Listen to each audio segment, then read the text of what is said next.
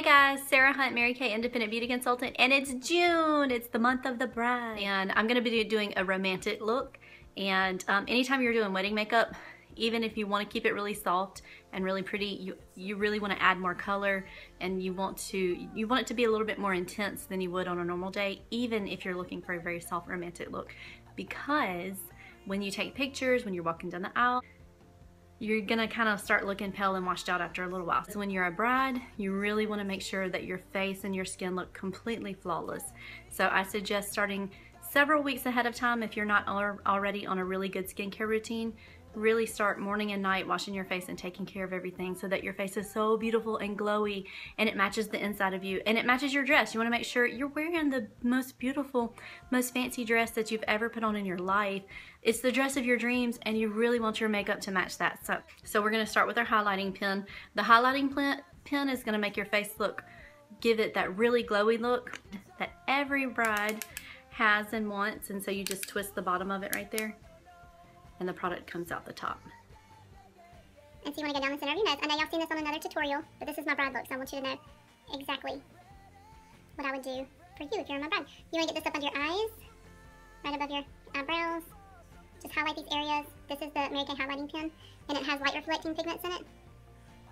And so it's going to catch the light. It's like tiny mirrors in the product. It's going to catch the light and brighten.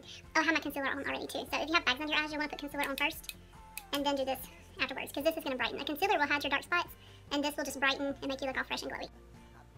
Okay, so I've got all of my highlighting done. You can see it goes straight down on my chin right here, up under my eyes. And that really is going to make your makeup look really, really pretty, and you're going to look really fresh throughout the entire day. Now I'll be using my Mary Kay translucent powder. It's the bomb. It cuts down on the shine throughout the day. So even if you have dry skin, you know, if you get rushed and you get a little nervous, or you know, you might get a little shiny throughout the day, this is going to help. And now that I've got that on, of course I'm going to do my contouring with my bronzer. I'm going to take the light to medium bronzer and just apply that. Just kind of shape out my cheeks a little bit with that. And go up here and on your jawline. Just gives you a little bit more of a defined jawline.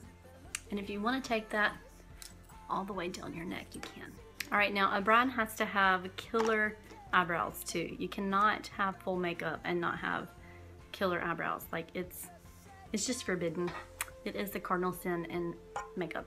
So you got to clean out your eyebrows, get that concealer out of there, or your foundation out of there. So you want to brush them the opposite way that they grow, and then just smooth them back out. And I've already plucked mine. You'll want to have yours plucked before the big day, of course. And now I usually use a my smudger brush. I know y'all have seen me do that a lot, and some eyeshadow, but I'm using the, I thought I'd start using this again and just see what I thought about it. And then you just want to smooth that out just ever so slightly, or you can use this side to smooth it out. Yeah, I think that looks better. And then I'm going to go ahead and curl my lashes and put my primer on them before I do my eyeshadow. So curl it, hold it for 10 seconds, and then you're just going to crimp it out to the ends. The next thing I'm going to do is I'm going to apply Pale Blush. I don't know if you can see that color very good. It's really pretty. It's a really, really soft pink color, and it is the Cream to Powder Eye colors, and it's perfect for a romantic wedding look. So I'm going to put that all over my bottom lid.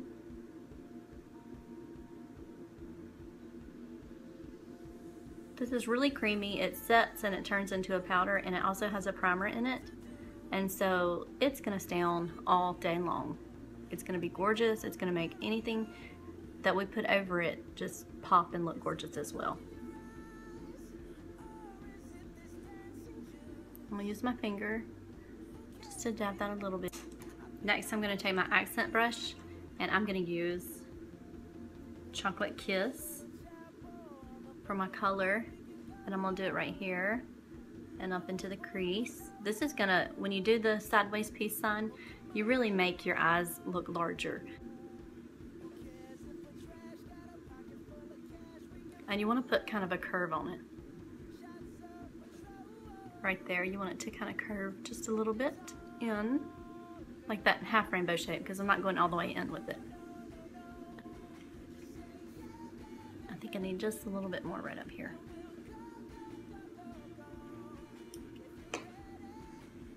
Using our cream to powder eye colors, any of the 9 different shades, and so using any of those for pageants or weddings, or if you're the bridesmaid, whatever you're doing, it's going to be an all-day event.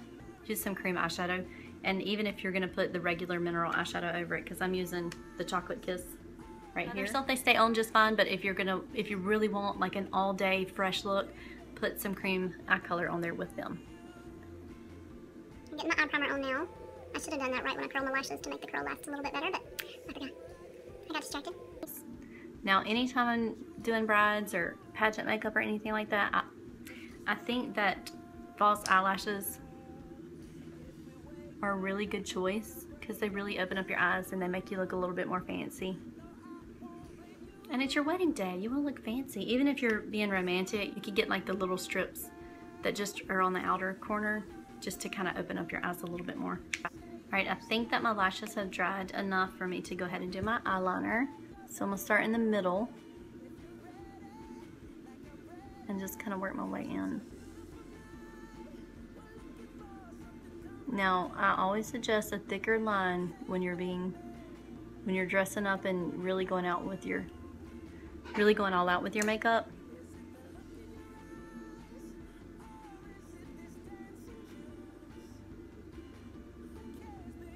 You really want, and I definitely think that you should line the bottom of your eyes if you want to. If you are somebody that's going to cry through the whole wedding, you might want to skip that.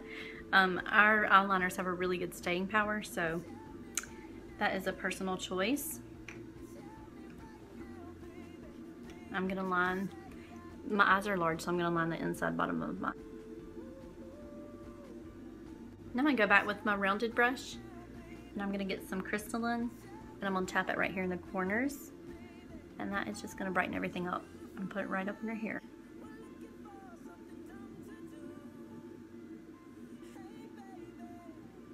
Next, I will do my mascara, and I'll do a tutorial with false eyelashes, but we're not doing false eyelashes today.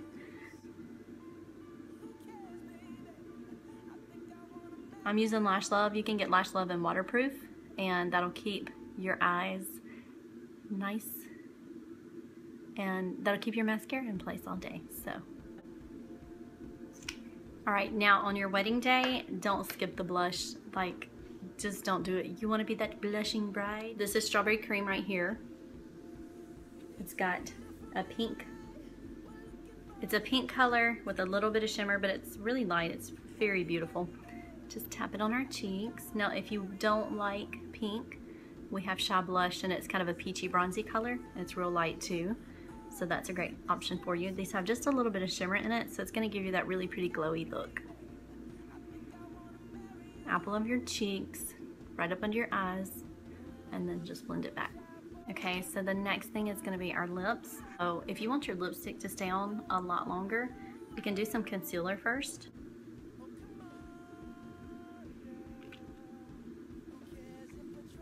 And then you're going to put some powder over that to set it. I'm using translucent, but I would prefer a pressed powder. So that gives you really nice matte lips for your lip liner and your lipstick. We're going to use neutral lip liner.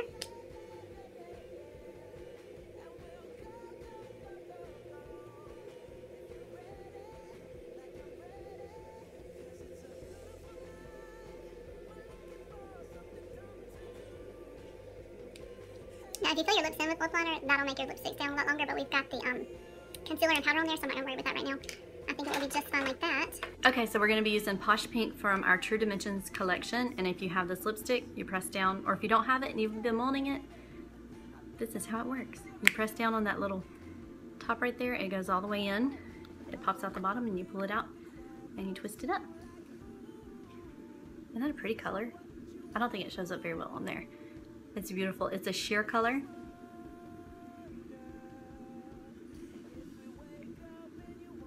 So it's not as bright going on as I guess as it looks in the tube. I think it's the perfect color for the romantic bride if you want a really soft look, and I think it's fabulous. Now if you really want it to stay on even longer, you can take your finger, and I know you've seen this in my other videos, But you can take we'll take the same color blush that we used. It's pretty close to this lipstick color, and just press it on top. You don't want to rub it because that's going to make a mess. You just want to press it on top of your lip color. It's almost like putting a powder over your foundation. That will make it more matte, and it will make it stay in place a lot longer. And of course you want to keep your lipstick and your lip liner handy. Of course, that's the first thing that's going to go after you say I do. I will post below in the description box what colors that I used. But the thing to know, to keep in mind about your bridal look, is really do the prep work.